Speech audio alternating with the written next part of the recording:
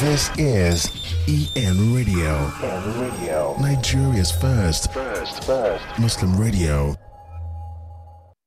So yes, yesterday I learned something really interesting about abortion. You know, the fact that there may be, let me put it that way, there may be different types of it. Basically, you know, there's the induced, and I can't remember what the other name is, but then there's some types of abortions that are not intentional. So could you please tell us about it? Are there actually types of abortion? Could you differentiate it for us, ma'am? Very important topic, as at even in Lagos states, as at last week, they released a guideline for legalizing abortion, and then after like a day or two, it was retracted. So it's beginning to be a very important area of concern as to what it is abortion is. Is it going to be legalized, and what it entails, and where and then how abortion is going to be sorted out for. So there are types of abortion. Abortion can be spontaneous, or it also can be induced, as you have said. Spontaneous abortion is when the pregnancy is terminated without deliberate measures, like it just happened on its own. That's what most of us call miscarriage. Are you with me? No, ma'am, I'm very much here. All right. So, on the other hand, induced abortion refers to the termination of pregnancy through a purposeful interference aimed at ending the pregnancy.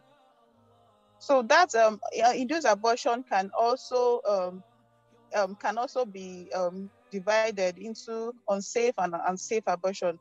Usually, or most of the time, it's unsafe.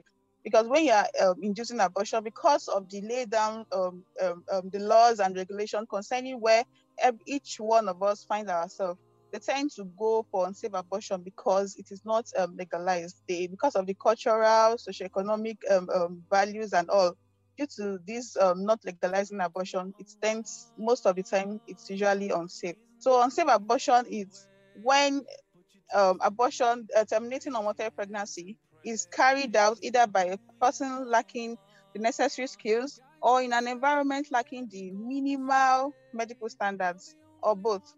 And these procedures in the long run end up causing chronic ill health and or impairing this reproductive function of a woman, and can also lead to death if it's not being taken care of as early as possible.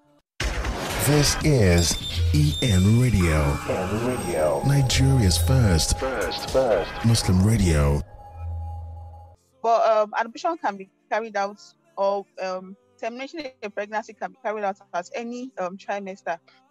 But the thing is, there are different methods that is used in termination of pregnancy at different trimesters. If I'm done in the first trimester using the medical methods, there are also methods that can be used in the second trimester and in the third trimester. So why we see most of these patients coming down with complications is because they seek abortion from unskilled workers, and then they are not aware of different methods for different trimesters, and as such they end up just think, okay, trying to carry an abortion or terminating a pregnancy, they end up using the common type, which is the medical method. They get this particular drug, I wouldn't call the name.